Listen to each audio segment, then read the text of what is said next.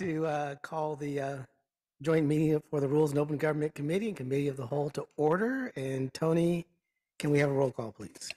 Arenas? Arenas? Cohen? Here. Davis? Here. Morales? Here. Jones? Present. Thank you. Okay, we're going to start out with the agenda for Tuesday, December 6th. And like usual, we're going to start out on pages 4 and 5. And please make a note that is 11 o'clock start time for that meeting.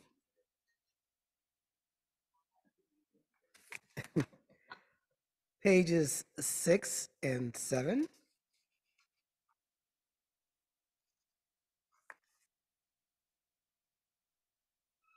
Pages 8 and 9. Pages 10 and 11. Pages 12 and 13.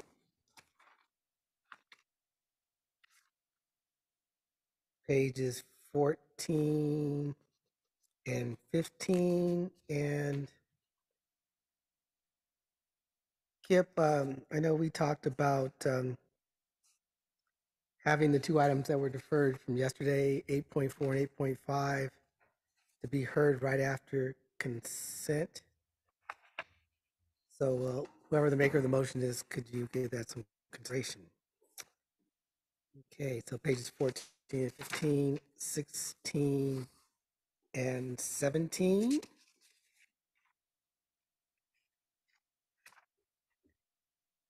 18 and 19. And please make note that item 8.2 is not to be heard before 6 p.m.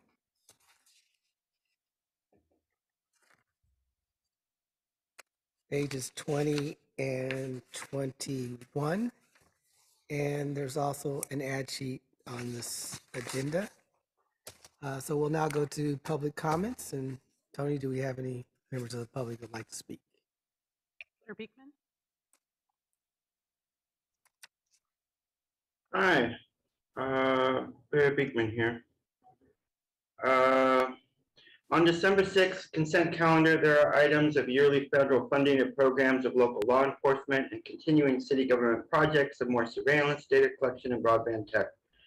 With the current war of much U.S. influence going on in the Ukraine at this time, along with the federal help to the honest local law enforcement concerns of 2021 and 22, are we at a time to want to again begin the peaceful steps to leave the era of 9/11 and the overall concepts of war? And from this, do we want to openly work to continue more honestly address the concepts of our reimagined future at the local, national, and international level? As it is with these concepts that we can begin to more openly better question what may be the actual needs and demands of current law enforcement, its surveillance technology, and its data collection within local San Jose and Bay Area neighborhoods. We simply need to be more clear with each other in San Jose that smart streetlights, new broadband, and 5G can simply offer much additional surveillance technology and data collection in the future of local San Jose neighborhoods. This simply should make the questions of continuously asking for more and more ALPRs, ShotSpotter eavesdropper tech, and other surveillance tech for local neighborhoods as highly susceptible and a lot unneeded. And from this to again offer, Berkeley local government and its everyday community have proven that together we can work towards continual adjustments of better civil protections and open public policies and good accountability practices within all of the new law enforcement surveillance and commercial data collection tech that is currently being placed in our local communities at this time. Our future should be a shared process towards a future of peace, open democracy, and better reasoning, where open community discussion and participation with local government decision-making is subject matter that should not have to be feared. Thanks a lot. Sure. Hi, can we speak on any of the agenda items right now, or we wait till that agenda item comes up? This is agenda items that are on the December 6th council agenda. If you want to talk about other items that aren't on the December 6th agenda, this is not that time. Okay, I'll wait till then. Okay. Thanks.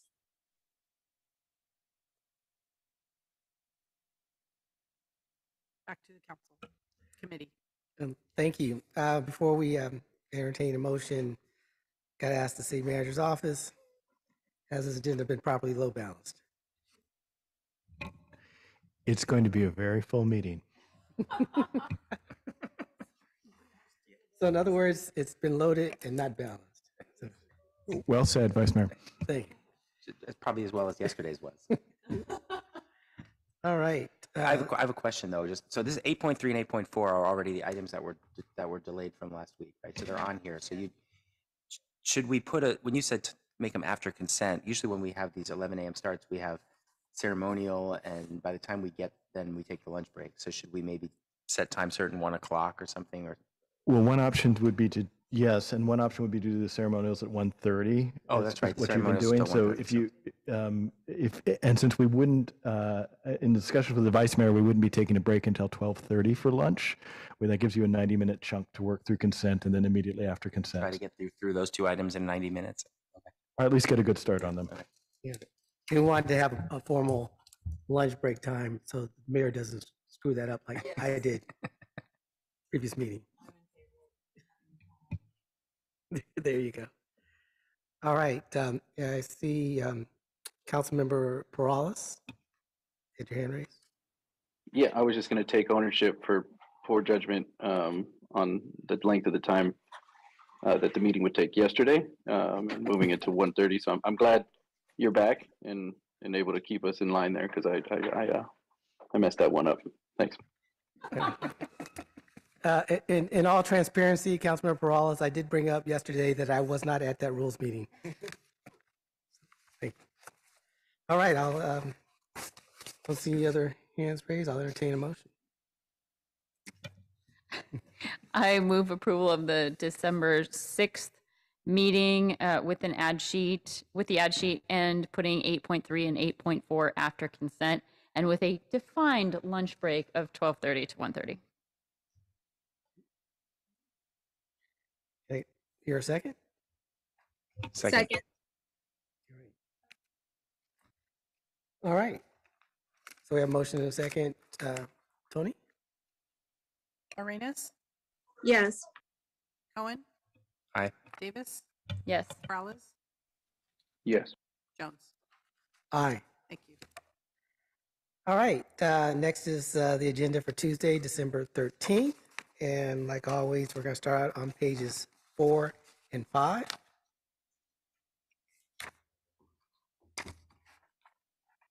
Six and 7.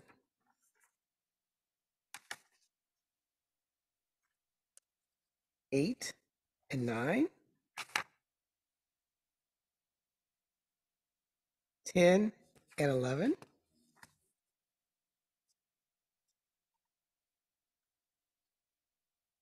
12 and 13.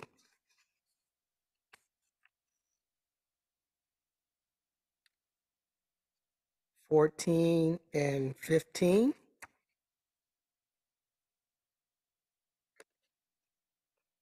16 and 17. 18 and 19. 20 and 21.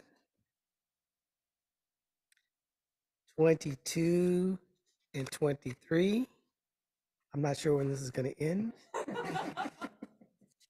24 and 25. 26 and 27. 28 and 29. 30 and 31. 32 and 33. 34 and 35. Tony, I don't know if you have off the top of your head what the record is for the longest agenda.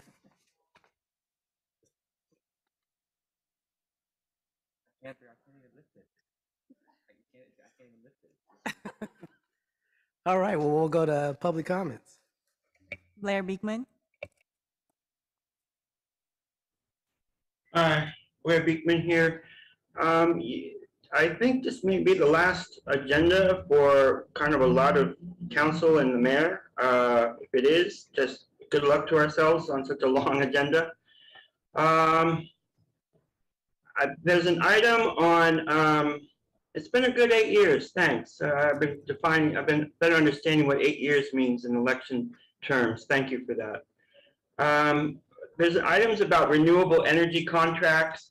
A good luck in how I think the Bay Area has done an awesome job in kind of separating ourselves from the future of what exactly is the fossil fuel industry and dirty fuels compared with renewable energies, and how to really separate and compartmental, I can't say the word, but separate the two concepts very well, of renewables and fossil fuel energy.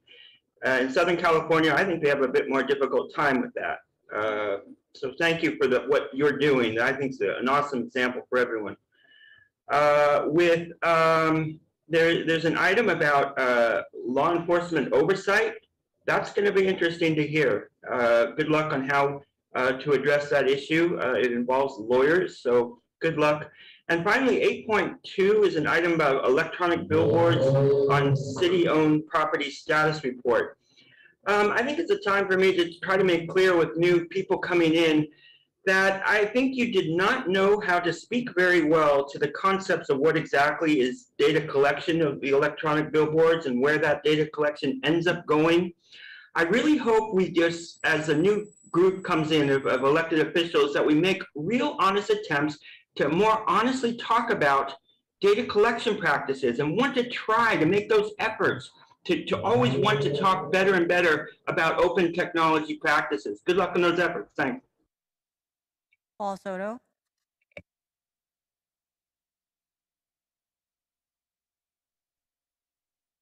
Can you hear me? Yes. Okay, thank you. Paul Soto from the Horseshoe. First of all, I'm asking the Vice Mayor if you could please do that again. That was far too quick to even to catch anything. So number one, I'm formally requesting that you do that again because that was way too fast. That's number one. Number two is that the consent calendar is being stacked with items that you guys just get to this point where you get real giddy and you think that policy is a joke. You think that stacking these agendas is a joke, but yet when those policies are actually implemented and the inadequacies and the incompetence of this council is reflected in the failures of those policies, then it's not a joke no more.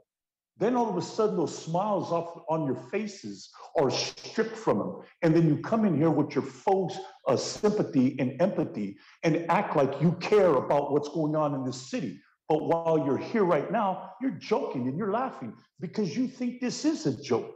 You think that that agenda being stacked the way that it is a joke. That's not a joke. That's a crime.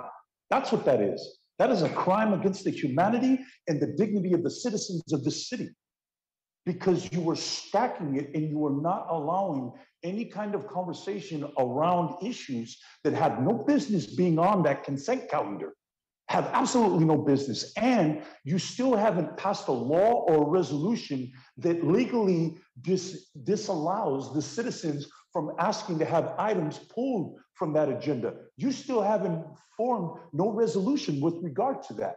So I'm making those requests. I'd like you to do that again. So as a citizen, I can see what's on there.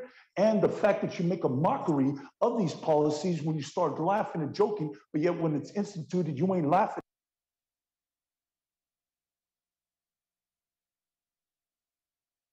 Back to the committee. Thank you. I will now go to my council colleagues for input or a motion. Move approval. Second.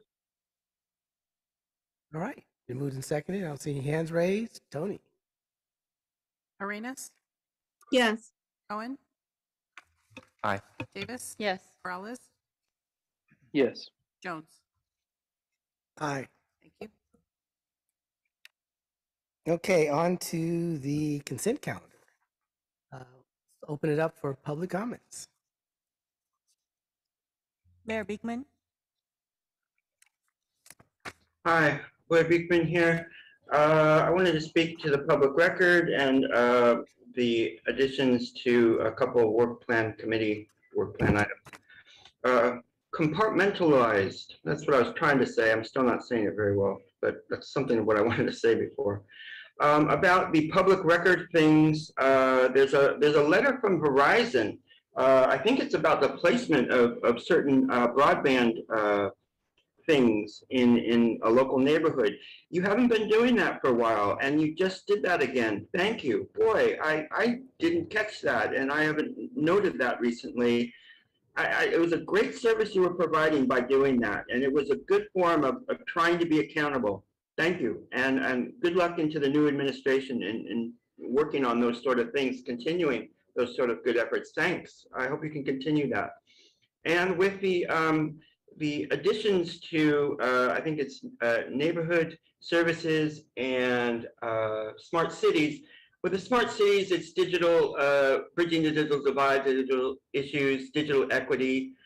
And, you know, like what I tried to say in the previous item, you know, and this item, we have an important cause to really, we have to just be on top of things about how we can always want to improve ourselves, about how to talk about our technology for our community. And I think that would be just so helpful, you know, that it's the small things that we do that to improve ourselves that add up over time and that prove that we're building that better future, you know, and working hand in hand with digital tech, bridging the digital divide with open public policies.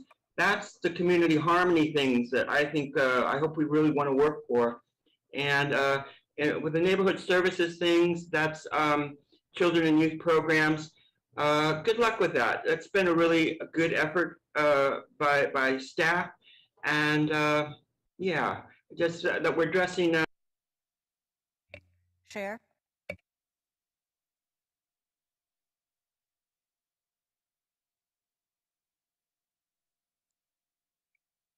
Share. Oh, hi. Do we comment now on any items on the B part of the consent calendar, or do we wait? Yes. This is, Okay, so I have a comment on B10 regarding council vacancies. Can I start my clock back to 2? I'm sorry. I won't go back fully to 2. Okay, good enough. So yeah, so on number 10, on the council vacancies, you know, when we're looking at setting the agenda for that, I would like to say that I live in District 3 and I support the elections, special elections for Districts 8 and 10. One reason is because I imagine that if it were District 3 and 5 that were vacant, the people in those districts would also want special elections. And it wouldn't be about cost and it wouldn't be about turnout. It would be about what's fair to those voters. People saw redistricting around this time last year. The same groups who are opposing special elections now are the same groups who tried to take advantage of the process and move a District 5 city council candidate from Warner Heights over to District 8. Fortunately, the people in that small neighborhood recognized what was happening and spoke out against it. These groups are not the people who should be handpicking our new council members. We also saw what happened in October with 3 LA council members and the president of the Labor Federation. Unfortunately, the power given to council members, along with their agendas and political aspirations, can cause them to lose touch with the concepts of democracy and the people they are supposed to represent. For 6 of the past vacancies, we have held special elections. Most times the council seat was left vacant during the election. It's not only 1 council seat this time, but 2 seats that account for 18% of the council vote. Yes, elections get more costly as we are making voting more accessible and improve voter rights. But these new election laws are not meant as a tool to keep people from having elections. I urge you to let the people choose their representatives. Thank you. Paul Soto. Yes, Paul Soto from the Horseshoe. Once again, I see what's going on because I'm coming from an informed perspective. I've spent over 5 years sitting with this council and listening to your lies and your chicanery. And it's really easy to spot because I've spent my life around sociopaths. And I know a sociopath when I hear one and see one. That's why I was able to stay out of gangs while in the prison system. And so one of the characteristics is that they have this very cavalier and nonchalant attitude towards human suffering. And human suffering, like I said, it isn't in the prison camps. It isn't even in the jails. The human suffering starts in the policies. And like I said, by men that wear collared shirts and have clean cut fingernails, and they speak in soft tones because they don't have to shout, because they're committing their crimes against humanity in these consent calendars. When you deprive the people of the very basic principles of democracy. Okay, so with respect to this consent calendar and whether or not it's, why is it even a question as to whether or not the people have the right to choose their leaders? That is not a privilege that you should even consider affording to yourself. That shouldn't even be a consideration. Every single one of you should demand that it goes straight back to the voters. But you see, when you had your aspirations for going off to some other office, you didn't afford that. You didn't even consider that because of your own political ambitions. You didn't consider the people, that they would be scrambling for leaders and representation. These are the crimes that I'm talking about against humanity, by which you need to be held to account. Call in user 1.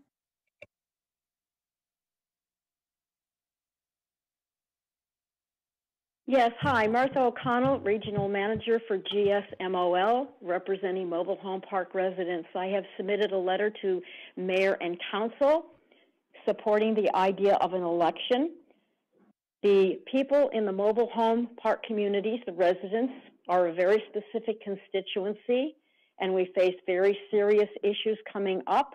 There are two parks in D10 and 4 parks in D8, and these people should have the right to elect their representatives and not have them handpicked. I'd also like to make a comment about the analysis of how much this election is going to cost. I was told something late last night that I have not yet had a chance to investigate, but I have been advised that the person from the county who gave astronomical figures for how much these elections are going to cost was a supporter of the unsuccessful candidate for mayor, and in fact was at this candidate's election night watch party. So I don't know if that is true. I found out late last night. I haven't done an independent investigation, but if it is, I think we really need to take a look at the estimate for the cost of these elections, because if it is true, I would suspect a bias. So I share Councilperson Cohen's idea. I hope we have robust discussion of this. I hope you have not made up your minds, and I hope that you let the people choose their representatives. Thank you. Back to the committee.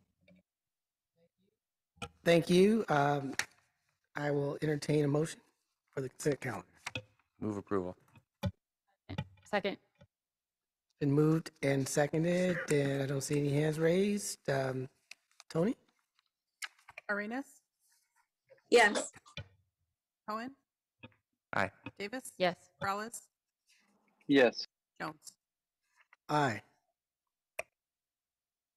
Okay, the next item is accelerating digital equity by deploying high-speed fiber to all households at no cost to taxpayers. We'll go to the public first. Public comments. Blair Beekman.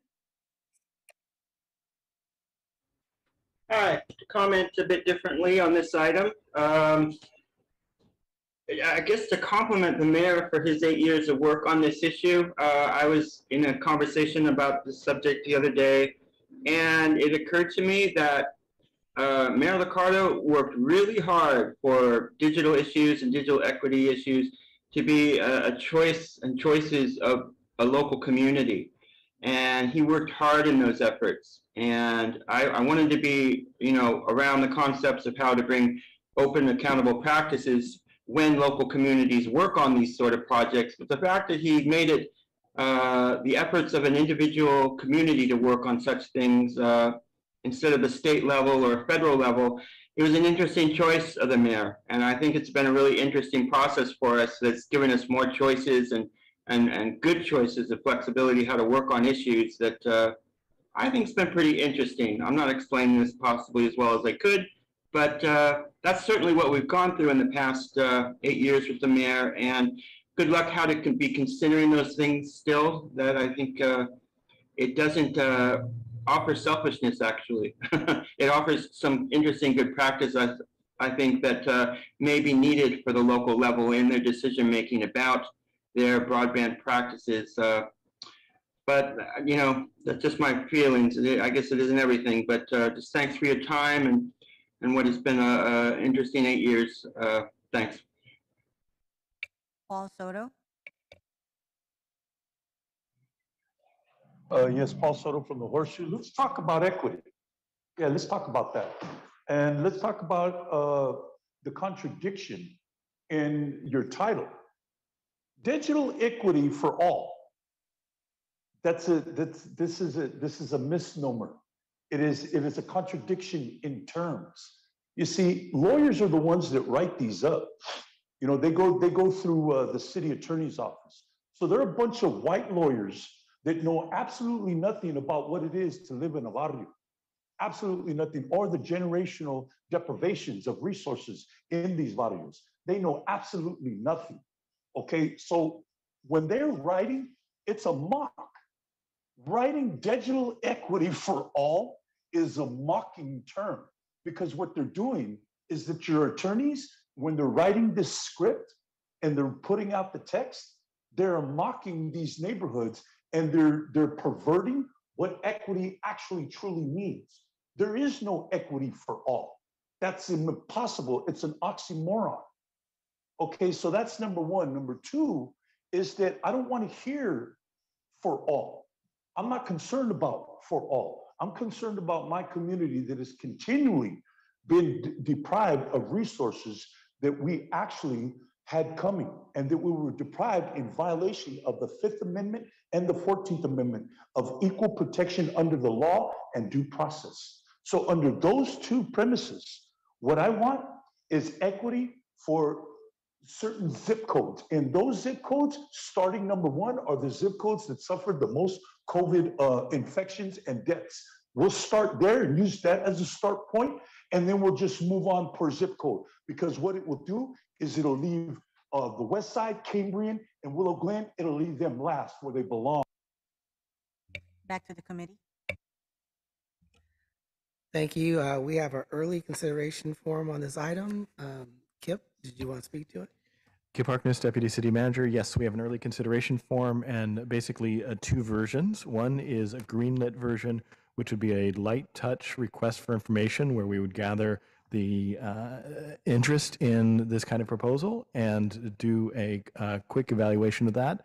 The second yellow light version is actually doing the in-depth full evaluation and moving forward to procurement or negotiations. It's yellow lit because that would require more resources than we have available at the time to do this without reprioritizing other work. Thank you. So our two possible decisions are light touch or the more in-depth touch. Correct. Okay, great. So I'm going to defer to my council colleagues to provide the direction. So Councilmember Cohen. Yeah, I mean, I was going to ask this question. We have a lot of memos on this and a lot of, I mean, I don't know, some of them take more and less time. I'm concerned about sort of ending the year with loading up staff with things that may not be, you know, may seem a little bit peripheral to what our focuses are. I don't know, Rob, you want to say something about this? You know, I think we think this is a good idea. I know that you do too. I just want to know what you think the next step should be and what the, you know, what increments we should take and when. Thank you. Rob Lloyd, Deputy City Manager. Councilmember Cohen, I think the option one does present a good first take at things. We could then learn and then see what the options are and hear from the new council where priorities are and then give you kind of a better path with that one. But both options are possible, and we wanted to line that out per the memo. Did I answer your question? Yes, correctly? you did. I mean, I'm happy to make a motion to move the memo with option one to sort of pursue and look at options and then come back for further discussion about how that fits in with our priorities and budget going forward. and we can factor that in also into a committee work plan just to make sure we return on that one and see where we go with it. So that'll be my motion. Second. All right, it's been moved and seconded. I don't see any other hands raised. So, Tony? Arenas? Arenas? Yes. Cohen? Aye. Davis? Yes. Perales? Yes. Jones? Aye. Thank you. All right, next item is roles in the criminal justice system. And I'll go to public comments first. No hands raised right now. All right, so I'm going to bring it back. Paul Soto just went up. Yeah, thank you for catching that, Tony. Paul Sittle from the Horseshoe. This is where I have probably the most expertise, especially considering that certain council members keep trying to call probation to put me back in there, which ain't gonna happen, just so that you know. I got some people back in my play too, in the county. So anyways, you are stepping into an arena where you don't belong. This is a county issue. Let the county do their job. And here's why. Juvenile Hall has no girls in there anymore. None, zero. Okay, and they have, at last count, which was, I don't know, maybe 6 weeks ago, 12 boys. Okay, that wasn't the case when I was there. Okay, there was a couple of hundred of us in Juvenile Hall back in the 1980s. Okay, so this is, you guys are stepping into an arena where you really just step back, man. Just step back. Obviously, they're handling their business. Okay, you're just stepping into this arena. Okay, so let them continue to do what they got to do. Okay, because San Jose was actually responsible for the proliferation of juveniles being in custody and creating California Youth Authority. It was this county, because this county represented the most admittees, the most inmates in both the California Youth Authority and the conviction rate in the entire California Department of Corrections prison system. This county right here. So, and the city of San Jose was the one that sent the most people to jail out of any of the cities in this county. So, just step back and let the experts do what it is that they got to do. And because none of you are. Absolutely not. We got it handled. Thank you very much. Robert Brownstein. Good afternoon. I'd like to speak in support of this proposal from the chairperson of the Rules Committee, Councilmember Jones. These issues are truly complex. Complex in terms of trying to figure out what to do, and extremely complex in terms of trying to figure out how to do it. They involve multiple levels of government, not just the city, the DA, the county, but also state government. They may involve constitutional issues. Sometimes it may be a good political strategy to pretend that complex issues are simple, but that's rarely a good strategy for governing. And I'm pleased to see in this memo a concern about a strategy for governing that would in fact improve the safety of the people in San Jose, if not the people throughout the county. And I think this would be a good step forward. Thank you very much. Back to the committee. Thank you. Kip, there's an early consideration form for this item as well. Correct. There's an early consideration form. It basically has two recommendations, or two parts to the recommendation. One is a greenlit recommendation, which would be working collaboratively with the various and sundry components of the county to have a working group look at each and one of these issues. The yellow lit version is essentially the same version, but if the county isn't able to make the time or the parties aren't able to come to the table, we would not recommend proceeding because of the necessity of doing this collaboratively. And we have a Assistant Chief and XO from the police department here to answer any questions that you might have. Thank you, Kip. I think it's a foregone conclusion that if we don't get cooperation from the county, then we're very limited in terms of what we can do to move this forward. But Assistant Chief, I don't know if you have any thoughts on that. Well, yes, Vice Mayor, I would agree. It's hard to have a one-way discussion, but I think the county. I mean, my sense is that they would be willing to have these discussions, as they were willing to meet with us in September. And really, this is sort of a fact-finding mission by all of us to help the policymakers yourselves come to the right conclusions. No, thank you. Because the real purpose of this memo, and Assistant Chief, thank you for working with me to formulate it, is a follow up from the joint meeting that we had with the county. And out of that meeting, there was a feeling of, wanting to continue to work together and collaborate. But I wanted to see something a little bit more concrete in terms of next steps. So that's what this memo represents. Thank you for working with me on it. I don't see any hands raised. I will entertain a motion. Motion to approve. Second. All right, it's been moved and seconded. Tony? Sorry, Arenas, Yes. Cohen, Aye. Davis? Yes. Peralez? Peralez? Jones? Aye. Thank you. Okay, next is San Jose's elected official political fundraising independent expenditure involvement ordinance. And we will go to the public first. Giving them a chance to raise their hands. And I have no hands up. Oh, Robert Brownstein.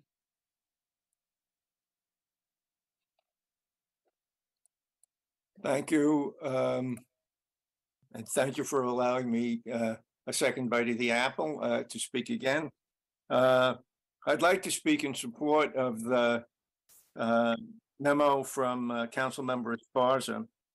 A while back, I spent 2 years as a member of the City Sunshine Task Force. And since then, I've continued to have an interest in and a commitment to transparency and high standards of ethics in San Jose's government. The flaws in the status quo, I think, are obvious. If elected officials can create and lead independent expenditure committees, that creates both the possibility of a pay-to-play arrangement and certainly creates the appearance of possible pay-to-play arrangements. In addition, I see absolutely no downside to moving forward in the direction that Councilmember Esparza suggests. What harm could possibly result from preventing elected officials from skirting campaign limits and campaign disclosure requirements by directing independent expenditures? As far as I can tell, there are only positive outcomes from this suggestion that is being proposed, and no downsides. It, I believe, presents good values and good sense. Thank you for listening. Oscar Castro?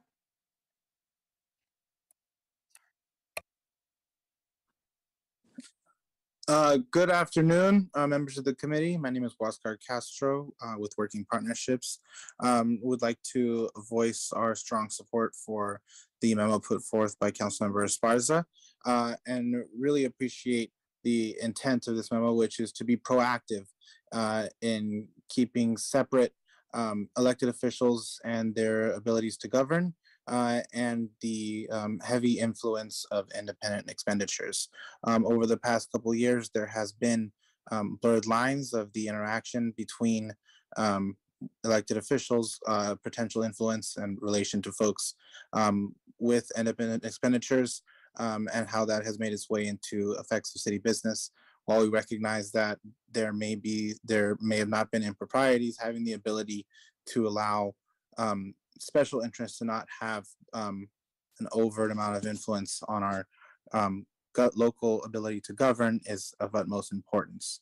So again, we appreciate the intent and we look forward to the opportunity of moving forward and allowing our public servants to serve the public and not be overly encumbered to our special interests. Thank you very much. Sarah McDermott. Good afternoon. My name's Sarah McDermott, and I'm the political director of Unite Here Local 19. On behalf of our members, I want to thank Councilmember Esparza for her memo and express our strong support for ensuring we have a transparent democracy in San Jose. We must be proactive in making sure we create a clear separation between elected officials, their staff, and independent expenditures. Over the past couple years, we have seen several instances where special interests have had too much influence through contributing to IEs being either controlled or guided by city officials. The boundaries between campaigning and public service must be clearly defined. And we urge this committee to move forward with modifications to make sure we have a just democracy with transparency and around governance and special interests. Thank you. Jose Luis Pabon. Hello, good afternoon. My name is Jose Luis Pavon, and I'm a political organizer with SCIU USWW. We represent janitors, security officers, and airport workers and allied entertainment workers in the city of San Jose and throughout the South Bay and statewide. We would like to thank Council Member Maya Esparza for putting forward this proposal, and we enthusiastically support Maya Esparza's proposal. For us, it is absolutely urgent to make sure that there are checks and balances in place to make sure that we have an equitable democracy at a local level to ensure transparency. And I would go further to say that to name some of these special interests that major corporations, the tech lobby, the real estate lobby, among others, should not have an imbalanced, disproportionate amount of power and say over the governance of the city of San Jose. So it's not just that politicians may be skirting the law to create independent expenditures. It's powerful corporate interests that are taking over the city, and we need to maintain a balanced democracy. Thank you so much. Paul Soto. Yes, Paul Soto from the Horseshoe. I need to remind everybody that one of the greatest in history will bear this out. History will vindicate what I'm about to say. The non-disclosure agreement that was signed by 3 signatories, okay, our mayor, our current mayor, D3 representative, and 5 representatives, and their staff members, which one of them is Omar Torres, signed a non-disclosure agreement with Google 1 year before they voted. Now, look up in the penal code under 637. This is a crime. It's called bribery. And what bribery means is that you accept something in exchange for something else, but a power that was given to you that was necessarily with what it is that you're doing or exercising, meaning that those representatives had no business inside of a room signing a non-disclosure agreement with Google 1 year before they voted on the Google land deal. Number 2 is that what they did is they didn't lease the land to Google, which they absolutely, had they had the fiduciary accountability and responsibility to the people that they represented, they would have. However, because it was a non-disclosure agreement and kept secret, they didn't feel that fiduciary responsibility because it was never going to be exposed to the people, which means they took that privilege, assumed that privilege, went through, made a vote, and then telling the people, saying, oh, trust us, we're doing this in your best interest. That's a lie. That is a lie. That right there is for the city. Back to the committee. All right, thank you. I know that Councilmember Esparza is here, on Zoom. So Councilmember Esparza, go ahead. Thank you, Vice Mayor. I I wanted to say a few words about this memo. First of all, whoops, we don't want that. Having some technical challenges. Firstly, I specifically waited until after the election to bring this memo forward. It is not intended to be about any one election or person. It really has to do with a tradition at the city. The city of San Jose has been a leader in transparency in local government, most notably with Mayor Chuck Reed's sunshine reforms in 2006.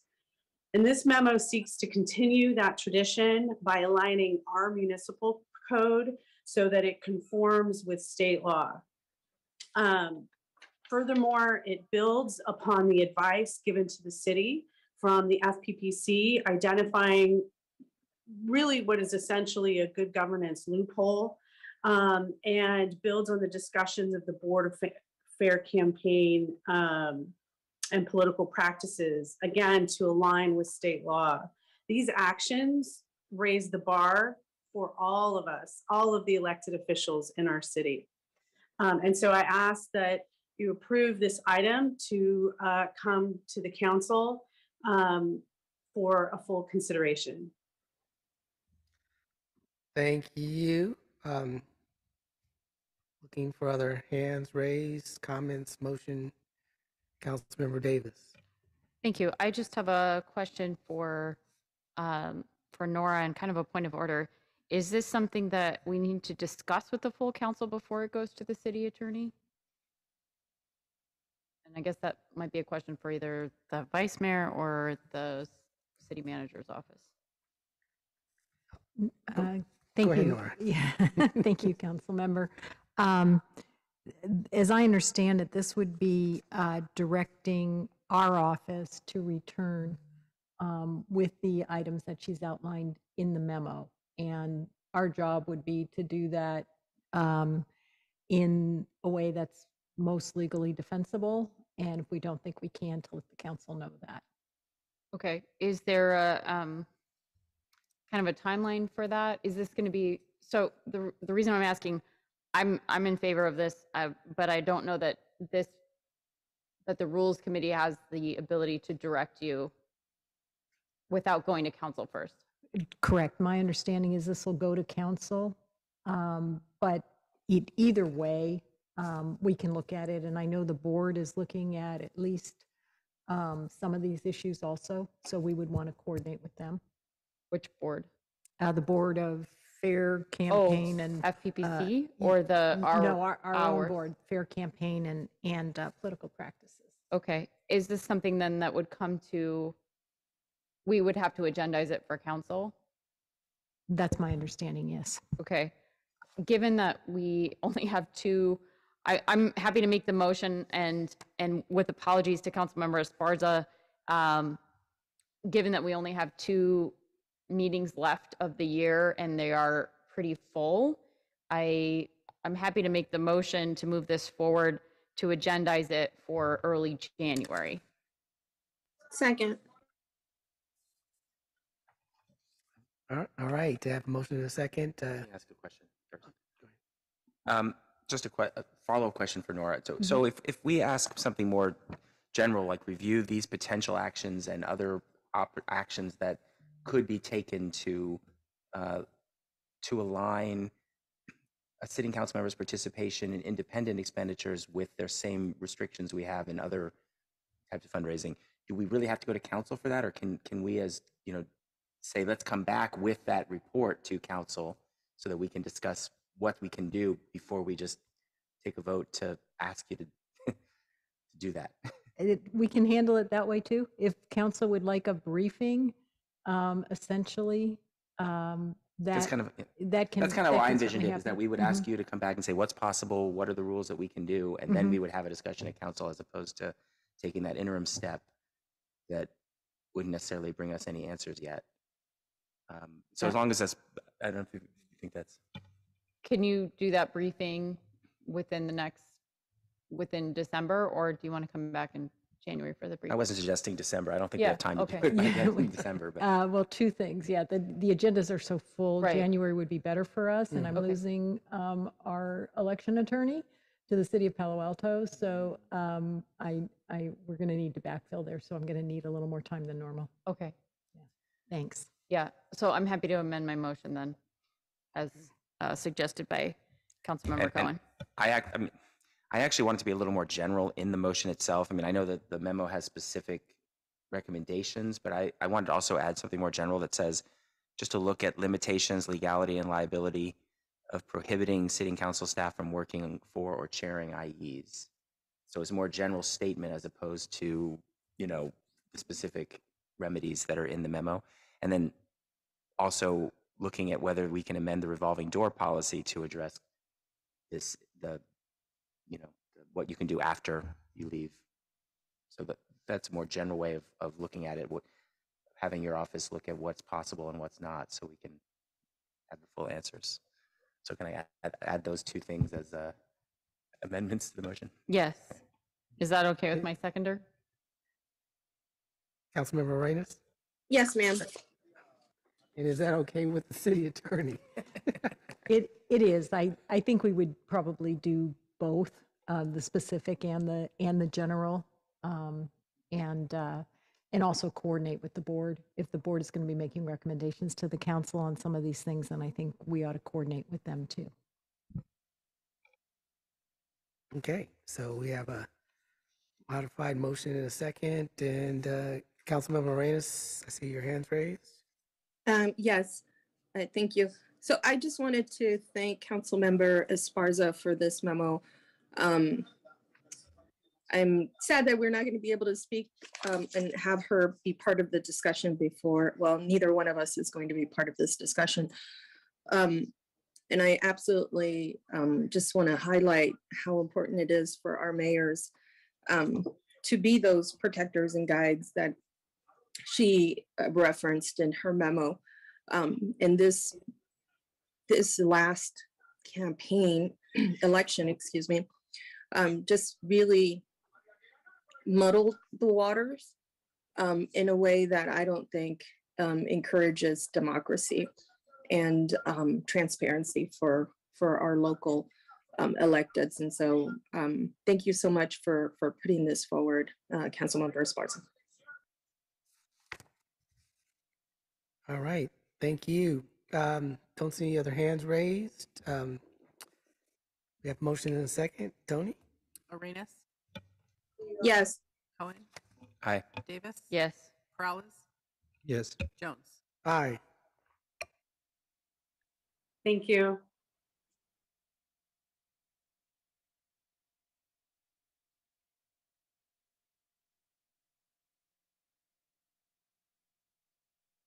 Thank you, Chair. Sorry, Tony, I was cut off by the elevator on the last vote. Could you mark me as a yes? Yes. Thank you. Okay, the next item on the agenda is readying downtown for the next wave of growth and greater vibrancy. And we will go to public comments first. Blair Beekman. Hi, Blair Beekman here. You guys had this sort of item a few weeks ago on an agenda. I was really hopeful for it and what you guys could have been talking about, the future of parking issues, cars. What do we do about the future of car, individual transportation, single occupancy vehicle use versus the future of mass transit? All those sort of good questions. And boy, I was ready. I wanted to learn from that meeting and then share that stuff down here in San Diego as they're going through some of the same things at this time, the same questions about the future of their downtown area. You guys have made a really important start on these efforts to consider the future of cars and parking. Santa Clara, the city of Santa Clara is interested in this sort of work. I hope that we have some beginning good steps, and I hope you want to make those next steps more solidified now and more open and clear in this sort of future of downtown events. And of course, you know my feelings that the future of downtown simply has to have a more to be considering the concepts of open and accountable practices for all the tech and data collection that's going on currently in downtown, to want to also offer open accountable practices. That invites, that's people will say, well, yeah, let's look into that. That's cool. We can go downtown. I can ask my government questions. They're not spying on me. They're working with me. They're not working against me. It's learning how to have that accessible process available that I hope you really want to work on. That's how we build a good future, our shared good future, sustainable things. And so good luck to really trust that we can talk about technology with everyday community. Thank you. Paul Soto. Paul Soto from the Horseshoe. Beg to differ. The government is working against you. There's been 2 efforts in the past 30 days to have me locked up.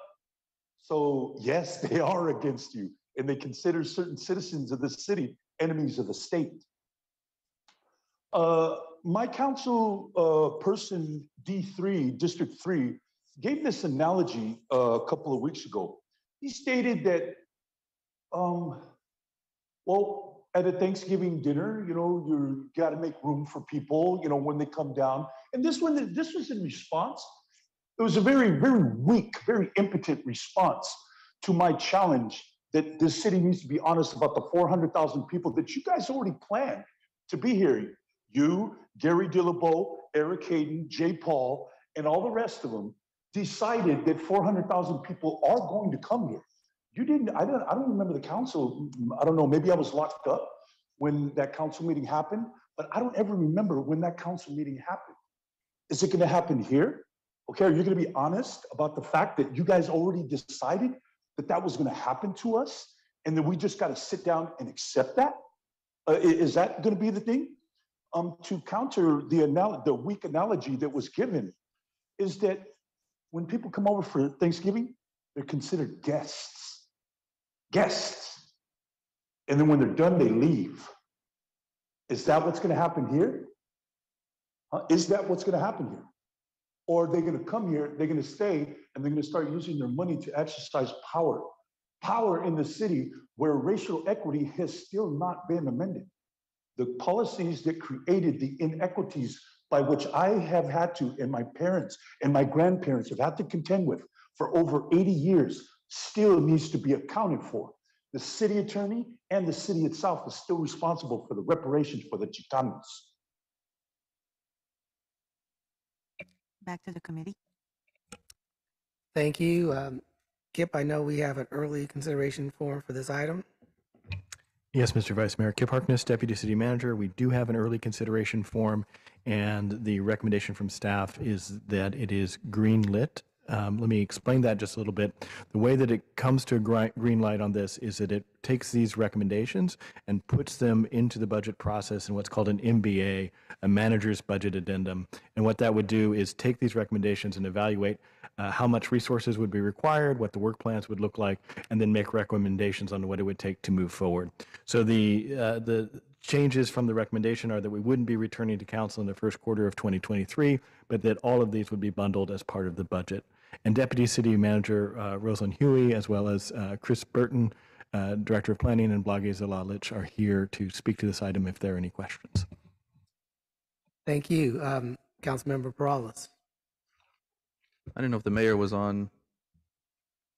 I was going to defer to him. No, he's not on. Okay, sounds good. Well, appreciate the response from staff and recognize the timing here may not allow for that first quarter, but I think this gives the council next year an opportunity to have a good discussion on some things that I think will be worthwhile to plan and address as we enter the year. And so I appreciate the staff recommendation, and I'll move approval. All right, it's been moved and seconded. I don't see other hands raised, so Tony? Arenas? Arenas? Cohen? Aye. Davis? Yes. Perales? Yes. Jones? Aye. Thank you. Okay, next is Office to Residential Conversion Pilot Program, and we'll go to public comments first. Claire Beekman.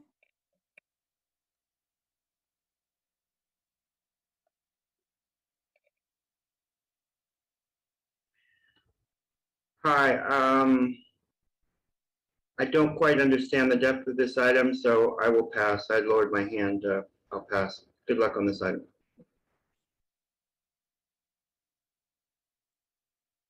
Call-in user 1.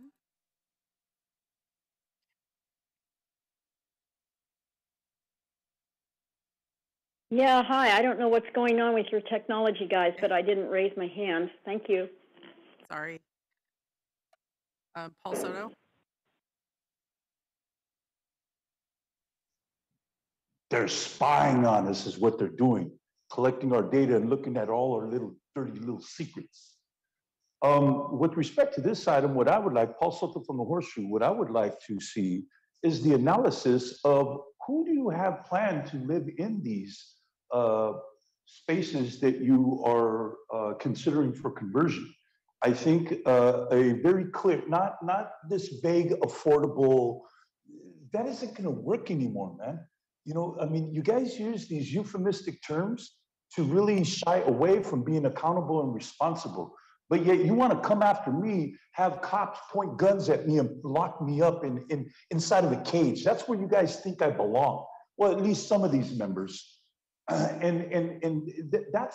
what I'm talking about, is that you guys still have not come to a point where you could just be honest with the public about the corruption that you guys are doing. I mean, you can't. You just sit there with your laughter and your smiles and your mockery, and you pass policies, and the stuff is already decided before we even come to the meeting. I mean, already, you guys have already decided it. Ricardo Berg borne that out. So what you need to do with this particular item is be honest about who you have targeted to live in this, okay? Because it's not the regular average citizen. Okay, because 46% of Santa Clara County, this is a fact, 46% earns less than $50,000 a year. 46%. So that means when you have a median area income, which in Santa Clara County, last I checked, 132 grand. 132 grand. Okay, if it's that high, then that means you only have a very small percentage of people that are going to be able to live in these areas. What's going to happen with that 46%, huh? Back to the committee. Thank you. Kip, I know there's an early consideration form on this item as well. Yes, Mr. Vice Mayor. Kip Harkness, Deputy City Manager. We do have an early consideration form, and this issue is an issue that's facing many cities across the nation, so there's actually a lot of good work that we can draw on, and staff has recommended folding this work into the Housing Catalyst Work Plan, and therefore it would be a green light. Thank you. Councilmember Perales. Yeah, thank you, Kip. I'll move approval. All right, it's been moved and seconded, and don't see other hands raised. So Tony? Arenas. Cohen. Hi. Davis. Yes. Perales. Yes. Jones. Aye. Thank you. Okay, last is open forum.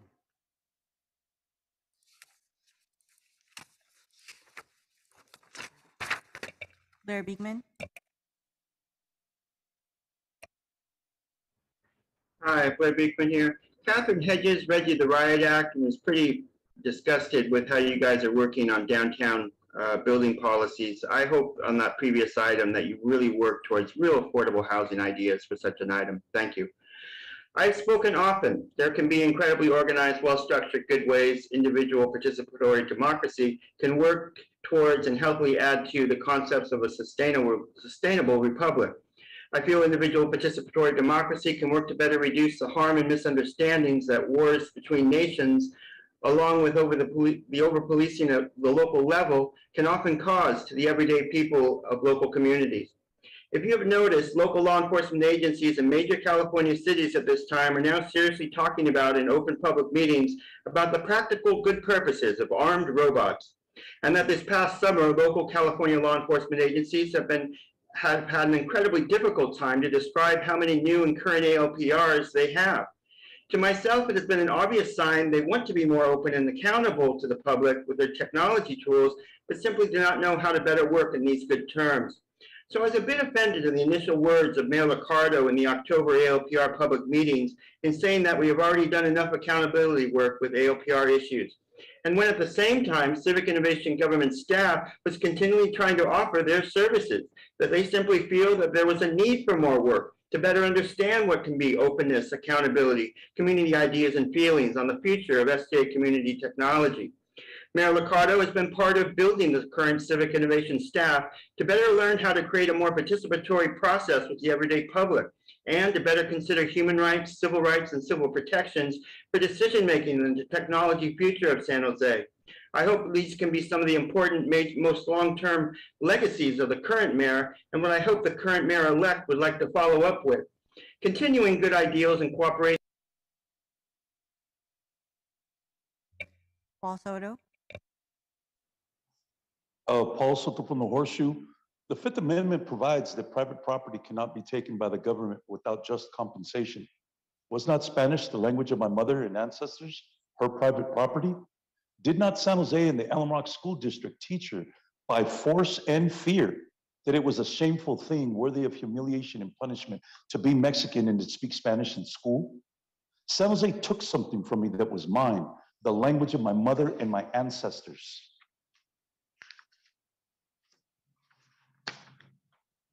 Was this violent to do this to both my mother and myself?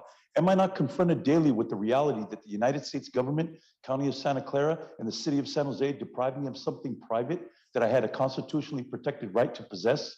Is this not violence towards the tens of thousands of Chicanos who grew up not speaking Spanish? Where's my just compensation for taking something as fundamental as language from the Chicano? San Jose redlined the Mexican, stripping him of ancestral wealth.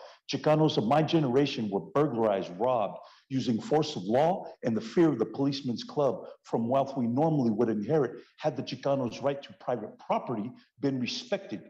Does not the Chicanos of my generation deserve equal protection under the law, due process, as we redress the historical injustices?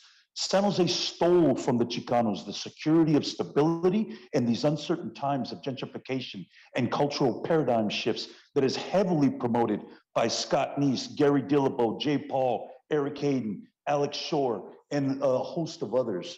And it is for this that this city tries to lock me up. This city put porta potties, urine and feces depositories in front of a historical landmark downtown. I spoke with Irving, the owner of Hammer and Lewis. He knew nothing about that. That means the Downtown Association, the Silicon Valley Leadership Group have a lot to answer for to the Chicano community. Omar. Back to the committee. Thank you. This meeting is adjourned.